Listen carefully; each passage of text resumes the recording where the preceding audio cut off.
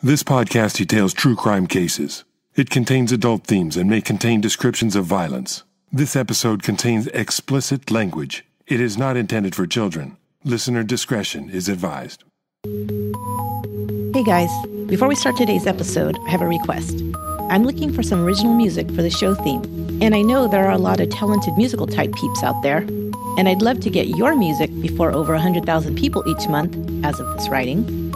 So if you're interested and think you have the perfect theme music for this show, please send me a clip at esther@truecrimepodcast.com.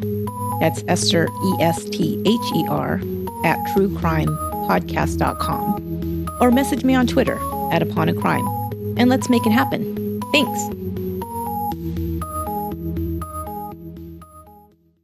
Today's episode is sponsored by Audible.com. Get a free audio download and a 30-day free trial at audibletrial.com/onceuponacrime. There are over 180,000 titles to choose from for your iPhone, Android, Kindle, or MP3 player. I have a great suggestion for you. First, I need to thank journalist and author Jeffrey Toobin for his help in my research for this episode. He wrote an in-depth article for The New Yorker soon after the events of this case unfolded and pointed me to this great resource. So, to return the favor, I'd like to suggest you get his new book, American Heiress: The Wild Saga of the Kidnapping, Crimes, and Trial of Patty Hearst. I'm reading it now, and it's an engrossing read. Whether you remember the story of the Patty Hearst kidnapping or not, this will provide you details that you've probably never heard before. It's truly fascinating. Just go to audibletrial.com/onceuponacrime for your free audiobook and 30-day free trial. Thank you for joining me for today's episode of Once Upon a Crime. We are in the series True Crime Game Changers, where I detail crimes that caused us to rethink or change the way we respond to crime. In the next two chapters, I will outline two cases that caused us to make changes to safeguard ourselves against one of the worst issues we face as a society, crimes against children. This is Chapter 3, Hannah Klaas. Richard Allen Davis, 39 years old and a recent prison parolee, had been living at the Turning Point shelter in San Mateo, California. The shelter served as temporary housing for the homeless in the San Francisco Bay Area. Davis had been paroled from the California Men's Colony in San Luis Obispo on June 27, 1993, having served 8 years of a 16-year maximum sentence for kidnapping and robbery. Now on parole, he'd asked permission to visit his sister, who was living on the Coyote Valley Indian Reservation in Ukiah, about 150 miles north of San Mateo. He drove his white 1979 Ford Pinto there on September 24, 1993. To get to Ukiah, Davis would have to drive north up Highway 101. About halfway to Ukiah, he would drive straight through Petaluma, California. Petaluma was a small bucolic town located in Sonoma County in Northern California and was home to some 45,000 residents. It boasted a charming downtown and had a small town feel. It did, however, serve as a transportation hub. There was a Greyhound bus station located in the middle of town where many people would make connections to other destinations. Close to the bus station was Wickersham Park. Wickersham Park was often frequented by transients who would drink and score drugs there. It's possible that Davis found this place on his way up to Ukiah. Petaluma was almost an exact halfway point between San Mateo and Ukiah. However it happened, Davis found himself back in Petaluma a mere 5 days after returning home to San Mateo from visiting his sister. On October 1st, 1993, Eve Nickel was living in Petaluma with her daughters, Polly, age 12, and Annie, age 6. Polly was Eve's daughter from her first marriage to Mark Klaas, who lived not far away in Sausalito, California, and was running a Hertz car rental franchise in San Francisco. He was close to Polly, and they spent many weekends together and talked on the phone almost daily. Annie's father, Alan Nickel, and Eve were separated at the time. Eve and her girls lived just across the street from Wickersham Park. October 1st was a Friday night, and Polly had invited some girls over for a slumber party. 2 girls accepted the invitation, Jillian Pelham and Kate McLean, also both 12 years old. Jillian was the first to arrive, around 7 p.m. She and Polly got permission to walk to a nearby convenience store. They purchased popsicles and returned to Polly's house. On the way, they would have passed Wickersham Park. Later, they would wait in front of Polly's house for Kate to arrive. She was dropped off by her mother sometime between 8 and 9 p.m. As Kate's mother pulled out of the driveway, she saw a man wearing dark clothing with bushy gray and brown hair, carrying something that might have been a bag. Another neighbor, a 13-year-old girl, also saw the man. She had seen him get out of his car and walk down the same sidewalk near Polly's house. She also thought he was carrying a bag or a box. The man was Richard Allen Davis. He later would admit he'd been hanging out at Wickersham Park and had smoked some joints and drank at least a couple of quarts of beer that night. Meanwhile, Polly and her friends were inside the house in Polly's room playing. Halloween was only a few weeks away, and the girls were discussing what costumes they would wear and trying out outfits. Polly wanted to paint her face as part of her costume, and Jillian applied makeup for her that night. Polly was wearing a white cotton denim skirt and a pink blouse. Around 10 p.m., Polly's mother looked in on the girls and told them to keep the noise down. She and Annie were going to sleep in the master bedroom. Eve had a headache and took some pills to help her sleep. Both she and Annie soon fell asleep. The girls played video games in Polly's room. Another tenant lived behind Polly's house in a granny unit. He had a friend over that evening. The friend was outside the unit smoking a cigarette and saw a man in dark clothing with bushy hair on the back porch of Polly's home. It was about 10:30 p.m. Polly and her friends had decided to set up their sleeping bags. Polly opened the door to leave her room to retrieve her sleeping bag when she encountered a man standing just outside the bedroom door. He was holding a butcher knife and a bag. "Don't scream, or I'll slit your throats," he told the girls as he entered the room. He then said he wouldn't hurt them if they did what he said. He asked which of the girls lived in the house. Polly answered that she did. She also said that her mother and her sister were in the house. He seemed surprised to hear that there were others in the house. He then asked where the valuables were kept.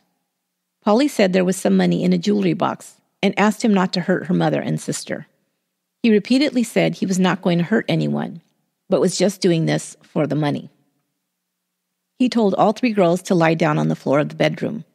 He tied their hands with pieces of silky type cloth material, cords he cut from the Nintendo machine, and the strap from a purse he found in Polly's room.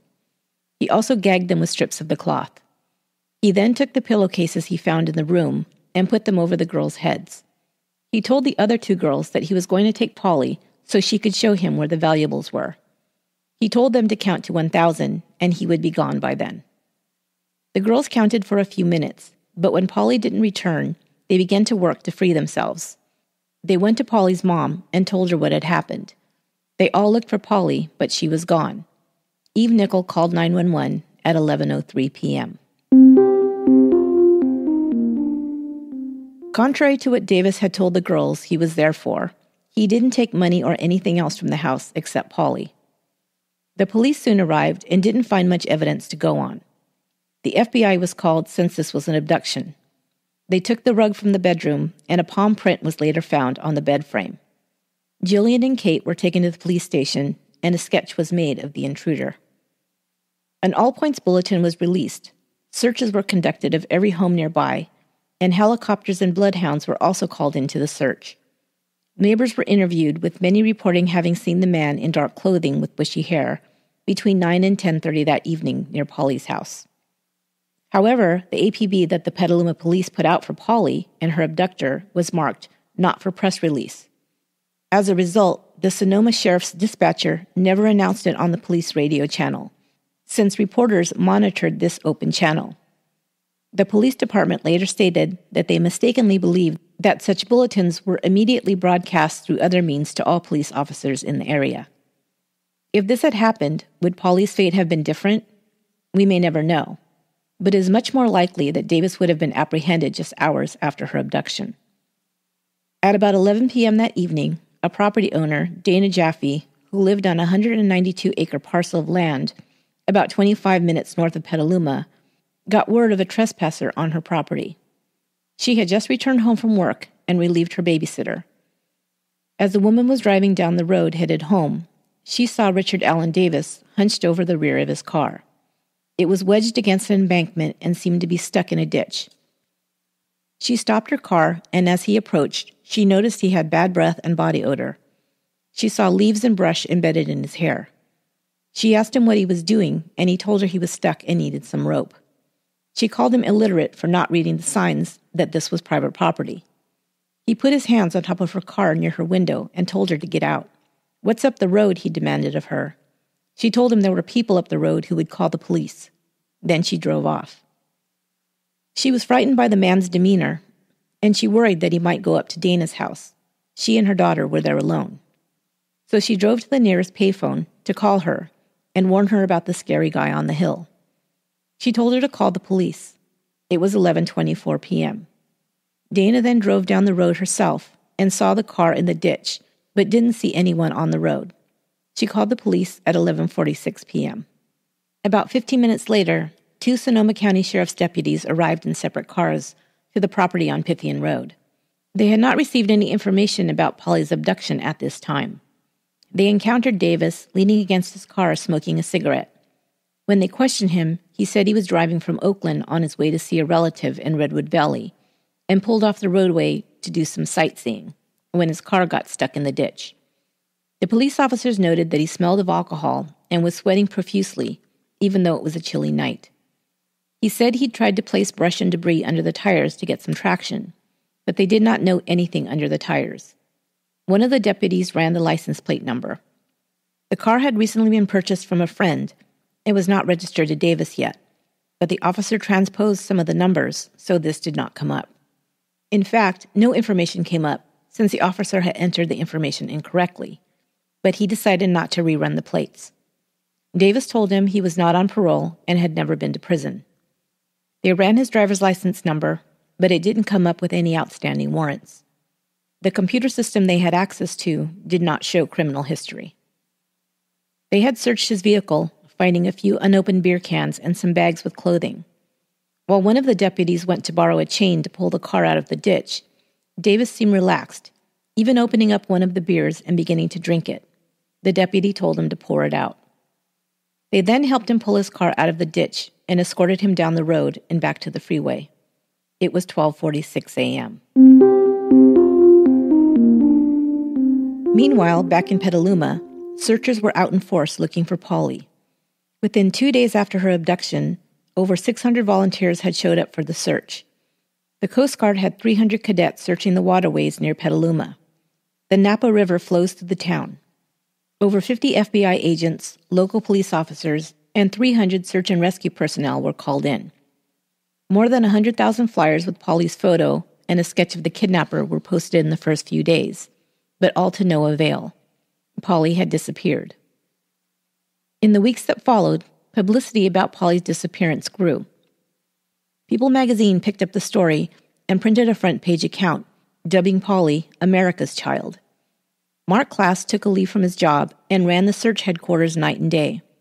David Collins, whose own son Kevin had disappeared in 1984 and was one of the first missing children to be featured on a milk carton, called to offer his assistance. But as the weeks stretched on with no leads, interest began to wane. It was then that actress Winona Ryder, who was a native of Petaluma, offered a $200,000 reward for the return of Polly Klaas.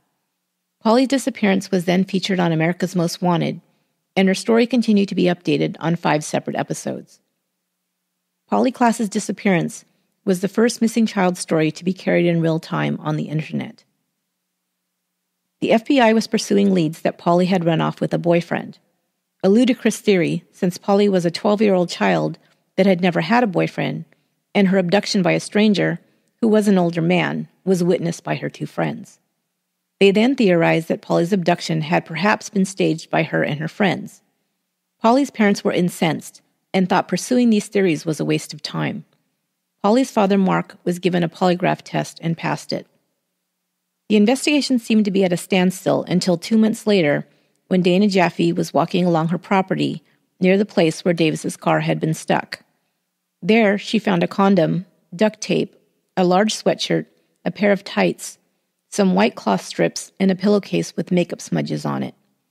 She called the sheriff and reminded him about the man they'd questioned the night of Polly's abduction. They now tracked down Davis at his sister's home in Ukiah, and they arrested him for a parole violation on November 30th. He'd had a warrant issued against him for a drunk driving arrest in Mendocino County on October 19th. After his arrest, Petaluma police officers and FBI agents questioned him about Polly's kidnapping. He denied any knowledge of the crime. 2 days later, on December 2nd, criminalists matched Davis to the palm print found in Polly's room. A Petaluma police sergeant had previously encouraged Davis to talk to him if there was any chance Polly could still be alive. After being confronted with the palm print evidence, he asked to talk to the sergeant. On December 4th, Davis called him and said, "I fucked up big time." He admitted that Polly was dead and agreed to help them find her body. Later that evening, Davis led the Petaluma police sergeant, FBI agents, and a Sonoma County District Attorney's investigator, along with other officers, to Dutcher Creek Road, located about 100 feet away from Highway 101, just south of Cloverdale, California, about 40 miles north from the spot the deputies had helped him out of the ditch. Polly's body was badly decomposed. It lay under a piece of plywood and other debris. Her remains were partially covered by a nightgown. The nightgown was inverted and pulled up under her arms. Her white skirt had been pulled up to her chest, and she was still wearing her bra and panties. Her body seemed to be positioned on her back, not thrown haphazardly. A piece of rope and a knotted cloth located nearby were entwined with some of Polly's hair. The medical examiner reported that the cause of Polly's death was unascertainable because of the condition of the body, but that the rope and knotted cloth could have fit around Polly's neck and might have been used to strangle her. The FBI's evidence response team examined the remnants of Polly's clothes and, using an alternative light source, discovered a fluorescence that indicated the presence of semen. Davis was interviewed and told his version of events. He said he was in Petaluma to look for his mother to ask her for some money on October 1st. He said he could not find her and then went to the park where he began to drink beer and smoked a marijuana cigarette that might have contained PCP. He said he didn't have a clear memory of what happened next. He had never seen Polly Klaas before, he insisted, but now he found himself in her room. He remembered tying up the 3 girls, but then said he only recalled driving and only realized the girl was in the car when she complained that the bindings were too tight and her hands were going numb. He said he drove around for a while and then got lost going up Pythian Road, where his car got stuck. He said he untied Polly and placed her up on an embankment, telling her to keep quiet, while he went back to the car to try and free it. He said she was up on the embankment and waited the whole time he was with the deputies. After they left, he claims, he went and retrieved Polly, then stopped at a gas station so she could use the restroom. Afterwards, he realized that kidnapping Polly would send him back to prison, so he strangled her with a piece of knotted cloth and then drove to a spot to hide her body. After researching this case and hearing Davis's version of events, I have to agree with the investigators' conclusions that Davis lied about hiding Polly on the embankment. I remember hearing this detail when Polly's body was discovered and the story he gave came out. I remember feeling sick, thinking, why didn't she run away or cry out? Maybe she could have been saved. But after really learning the facts of this case, I have to believe that tragically, Davis assaulted and murdered Polly before the police even arrived.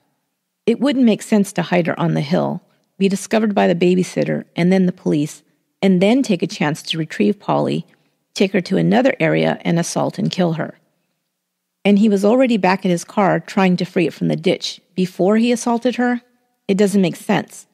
More likely, he stopped at that spot, not realizing it was private property, and took Polly up to a secluded place off the road, assaulted and killed her before returning to his car, and realizing then that he was stuck. That's when he was discovered by the babysitter. After he was let go by the deputies, by his account, he waited 30 minutes up the road before retrieving Polly and then taking her to a gas station, seen by no one, by the way, and then decided he had to kill her. So we're supposed to believe that Polly sat silently the whole time while the deputies were with Davis, and then 30 minutes more after they escorted him away down the road? That's very unlikely. He probably did wait for 30 minutes after the deputies left. Then he snuck back onto the property to retrieve her body, where he then transported it and hid it in Cloverdale. He most likely knew that the property owner might continue to investigate, which she did, finding the other items he left behind, and then discover the body. Davis, however, would not admit to sexually assaulting Polly, even when confronted with the FBI's evidence that pointed to that conclusion. They couldn't definitively say that a sexual assault had taken place, but believed it to be so. While Davis seemed ready to confess to the kidnapping and the murder, he would continue to maintain that he never sexually assaulted Polly. Investigators believe this was because Davis knew that child rapists were especially reviled in prison, and he would be targeted once he was incarcerated. He also seemed to try and reject the label of child killer. He would say he thought Polly was older and continue to call her that broad when answering questions. Polly was 4 foot 10 inches tall and weighed only 80 pounds. She looked like a 12-year-old child. Investigators again believe this was a tactic due to Davis's concern about being labeled a child killer or molester. Davis was convicted on June 18, 1996, of first-degree murder and 4 special circumstances: robbery, burglary, kidnapping, and a lewd act on a child. At his sentencing, he made a statement, still denying he'd sexually assaulted Polly. I would also like to state for the record that the main reason I know that I did not attempt any lewd act that night was because of a statement the young girl made to me when walking her up the embankment. Just don't do me like my dad. I have to pay my dues, so should you. Burn in hell, Davis. All right, that concludes the statement. Davis implied that Polly was afraid he'd molest her like her father did. The courtroom let out a collective gasp, while another person yelled out, "Burn in hell, Davis." This, everyone knew, including the court, was an evil lie that Davis tried to use to deflect blame from himself once again. Mark Klaas sat stunned for a moment before he lunged up out of his chair and was intercepted and guided out of the courtroom while he yelled profanities at his daughter's killer. After this display by Davis, Judge Thomas C. Hastings sentenced him to death, saying, "This is always a traumatic and emotional decision for a judge. You've made it very easy today by your conduct." Davis was sentenced to die by lethal injection and now awaits execution at San Quentin State Prison's death row.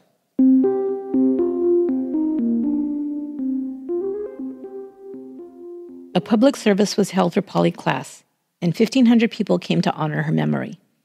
Joan Baez sang Amazing Grace. Linda Ronstadt also performed. George Lucas designed the lighting for the altar. Senator Dianne Feinstein and Governor Pete Wilson read eulogies. Wilson said, "We cannot call ourselves a civilized society if our children aren't safe even in their own bedrooms." The abduction and murder of Polly Klaas struck a nerve across the country, and parents, legislators, and law enforcement personnel sprang into action to make meaningful changes to help protect the most vulnerable citizens, our children. Polly became a symbol of the anger and outrage people felt about violent crime that seemed to plague the country. This became especially true after the facts of Davis's criminal history came to light, and at how many times he had been charged with violent crimes, only to be set free time after time. Richard Allen Davis was a lifelong lawbreaker beginning his criminal career at the age of 12. His first arrest was for stealing checks from his neighbors' mailboxes. Davis was one of 5 children born to a Native American mother and a Caucasian father. His parents divorced when he was 11. Both parents were alcoholics. His father, Robert Davis, a longshoreman, was given custody of the children. The court record stated the reason, quote, "because of the mother's alleged immoral conduct in the presence of the children." Davis's own sentiments towards his mother are clear. He calls her that gutter snipe dog bitch. The children were often farmed out to Davis's maternal or paternal grandparents. Probation reports from the time Davis began to get in trouble comment on his chaotic and unsatisfactory home situation. Neighbors in the small rural town of La Honda, where Davis lived with his father and siblings, say he began to exhibit bizarre behavior around the age of 11, first abusing and killing animals. Davis himself reports that at the age of about 12, he, quote, decided not to care anymore. He dropped out of school in the 9th grade and began drinking heavily. After that, he had constant arrests for petty thefts, residential burglary, dealing stolen property, public drunkenness, and disorderly conduct. Exhibiting his not-caring attitude, when he was arrested, he would frequently admit to other crimes he hadn't even been charged with. This behavior continued into his early 20s. In 1974, at the age of 21, Davis served his first prison sentence. He received a sentence of 6 months to 15 years for attempted burglary. The parole board, citing his youth and nonviolent nature of the offense, granted him parole after he'd served only 1 year. Just 7 weeks after his release from prison, Davis kidnapped a woman named Frances Mays from a BART station parking lot in Hayward, California at knife point. He forced her into the passenger seat and drove off with her in her car. He pulled into a deserted area and exposed himself, telling her that she knew what he wanted her to do. He was still pointing the knife at her. She grabbed it by the blade by one hand, yanking open the car door handle with the other. She managed to hold the knife just long enough to get out of the car and ran screaming. A passing car happened to be driven by a California Highway Patrol officer. He drew his gun on Davis and arrested him. Davis attempted to hang himself while in jail. He was then sent to Napa State Psychiatric Hospital. After 3 months there, he escaped. He spent 5 days on a crime spree. He broke into a home and assaulted the homeowner, hitting her over the head with a fireplace poker before leaving as she screamed. He next broke into the Napa Animal Shelter, stealing a gun, ammunition, and drugs. Using the stolen weapon, he attempted to kidnap a woman in a parking lot, but she managed to run away. He traveled to his former hometown of La Honda and burgled a home. Investigating the burglary, officers found Davis hiding in the backyard of the home and he was arrested. Davis was charged with kidnapping, assault, receiving stolen property, and possession of a gun. Because California's prisons were no longer concerned with rehabilitation of prisoners and instead was focused on punishment, sentencing guidelines were now rigidly set. Each offense had a specific amount of time to be served attached to the crime, and parole would be automatically granted once the time was completed. Under these determinate sentencing guidelines, Davis was given the maximum amount of time allowed, 6 years, even though a judge reported feeling troubled that Davis, when asked, said he felt no remorse for his crimes. "It doesn't bother you at all?" the judge asked. Davis replied, "If it did, I wouldn't have done it." Davis was released after serving his full sentence of 6 years in March of 1982.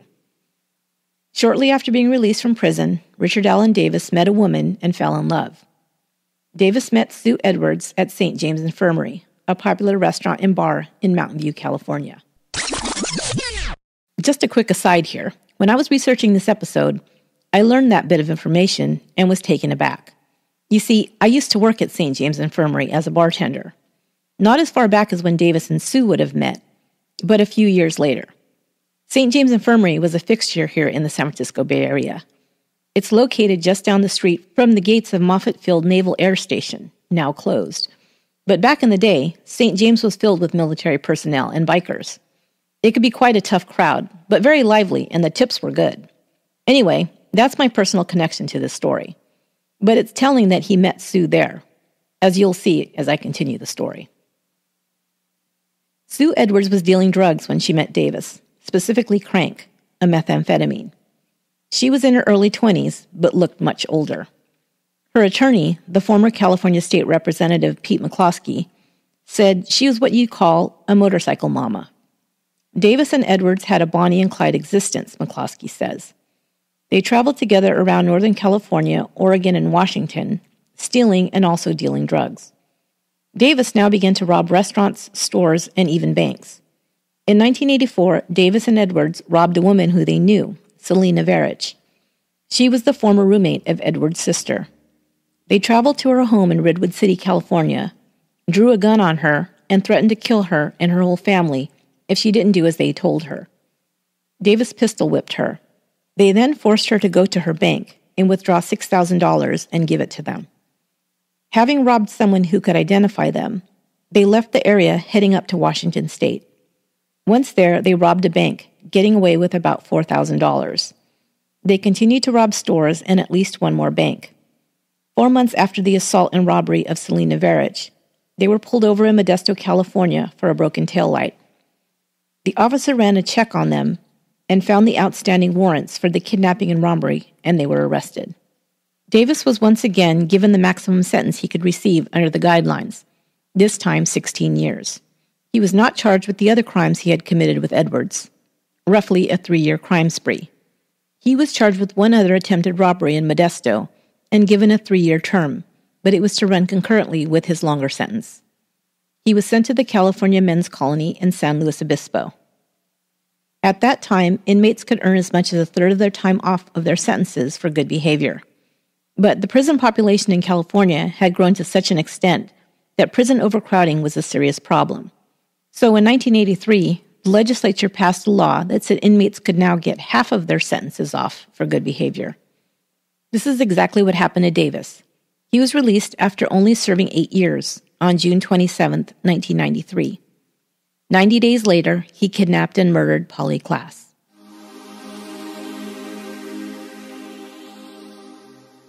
Once the public learned how Davis had been released early from prison, even as his crimes became increasingly violent, and even after a probation officer wrote in his report, "This man should be removed from the community. His propensity for crime and what appears to be an accelerating potential for violence dictates prison commitment." There was an outcry against letting violent criminals back out on the streets. A 3 strikes and you're out law had been proposed for a couple of years. But now, with the Polly Klaas case at the forefront of the news, it gained new momentum. 3 strikes laws, as they were more commonly called, had been enacted in some states to deal with habitual criminals. Designed to give longer prison sentences to repeat offenders who had been previously convicted of 2 prior serious offenses, 3 strikes laws were being increasingly lobbied for by law enforcement and citizens alike. Now in California, the race was on to get the proposed law onto the November 1994 ballot. On October 1st of that year, 20,000 of the 385,000 signatures needed for the initiative had been gathered on petitions. Polly Klaas search centers were now turned into headquarters for the coordination and distribution of 3 strikes petitions. The signatures were quickly gathered. Proposition 184, California's 3 strikes initiative, was passed by an overwhelming majority, with 72% of the population in favor. That year, 12 more states passed 3 strikes laws.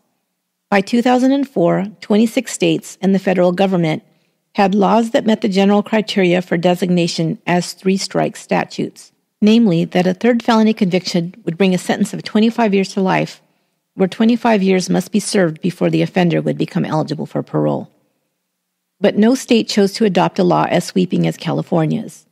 While most other states limited strikes to specific crimes, the most violent crimes, California merely set the bar at serious offenses, which were often nonviolent in nature.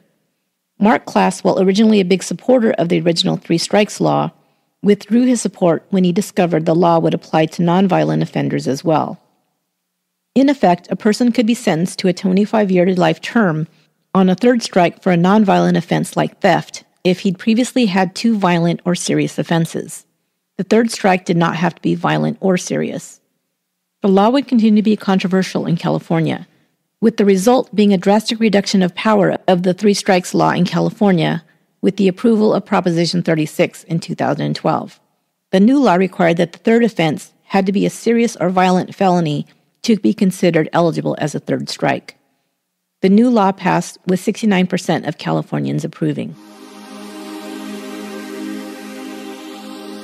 Polly Klaas's abduction and murder also brought the plight of missing children even more into the national spotlight. After 1994, 15 more states soon adopted sex offender registries to help community members and law enforcement officers identify where a paroled sex offender was living. This would eventually pave the way for Megan's Law. The Polly Klaas Foundation, started by Mark Klaas to help families of other missing children, was one of the first to aggressively use computers to transmit information and images of missing children across the country. Its procedures for searching for missing children and supporting their families became a model for many other search efforts. All Points bulletins were changed to include not only highway patrol channels, but are now broadcast on all police channels. Mark Klaas married his longtime girlfriend in 1994 and continued his work with the Polly Klaas Foundation. Now 64, Mark Klaas still lives in Sausalito with his wife Violet. He is now the founder and director of the Klaas Kids Foundation and continues his work to help the families of missing children. Eve Nickel reconciled with her husband Alan and moved to Calistoga with her daughter Annie soon after Polly's death. Nickel now resides in Monterey County and lives a private life, although she is still a board member with the Polly Klaas Foundation. Polly's sister Annie is now a writer living in New York. Polly's 2 friends who were at her slumber party that night are now grown women. Kate McLean is a Bay Area journalist and documentary filmmaker. Gillian Pallam, a dual citizen of Great Britain, is a lawyer living and working in England. Gillian says she travels to Petaluma every year to visit family and friends, and when she is there, she walks past Polly's former home and remembers her friend with the curly brown hair and the big smile. That will do it for this episode of Once Upon a Crime. On our next episode, I will conclude the series True Crime Game Changers with a story about a crime that, while never solved, helped to rescue many missing and abducted children. I hope you'll join me then. Once Upon a Crime is written, produced, and edited by me, Esther Ludlow. Special thanks to our research assistant, Sarah Villarreal, and production assistant, Nancy Chen, for their help with this episode. You can connect with me on Twitter at Upon a Crime and on Facebook and Instagram at Once Upon a Crime Pod. And we now have a new fan page on Facebook. Check it out. Until next time, be good to one another.